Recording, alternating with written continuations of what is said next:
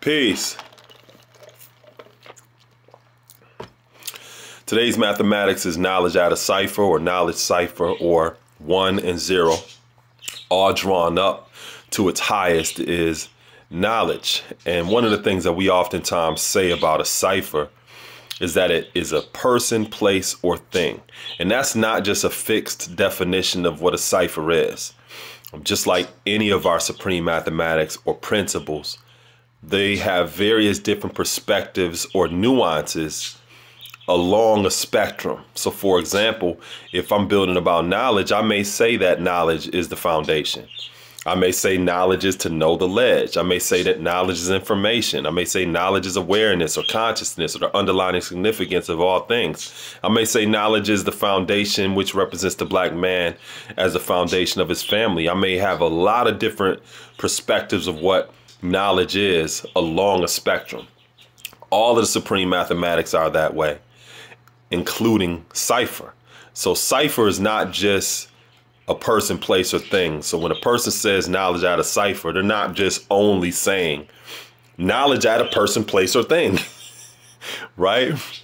A cipher in the context of mathematics is 0 and has a value of nothing.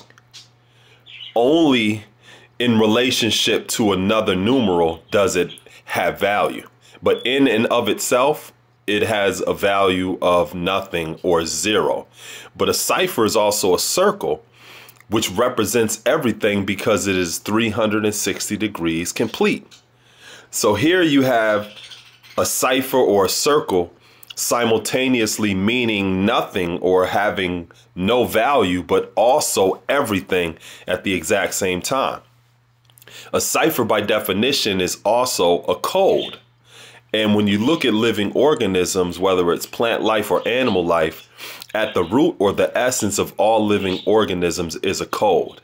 And that code is known as DNA or genetic information, which is a secret code or writing. A code is also a key.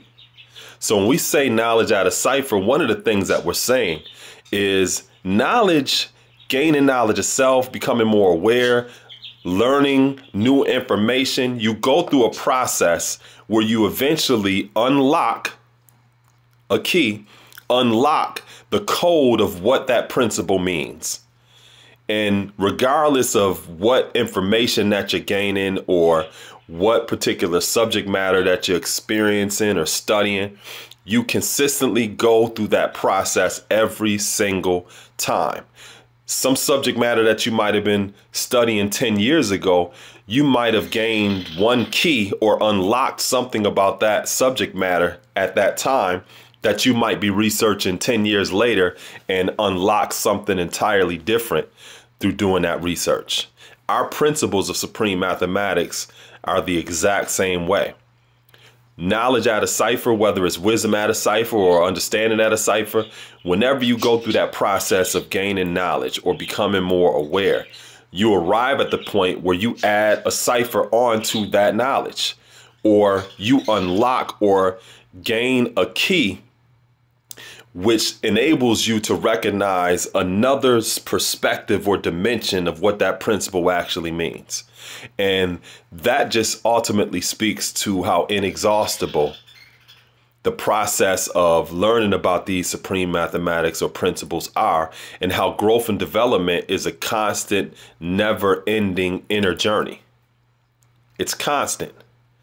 So I will, this was inspiring, it was empowering, it was educational. It just gave those of you a little bit more perspective on the meaning of what a cipher is as a code or a glyph or a key, and its value in relationship to another principle of life or numeral.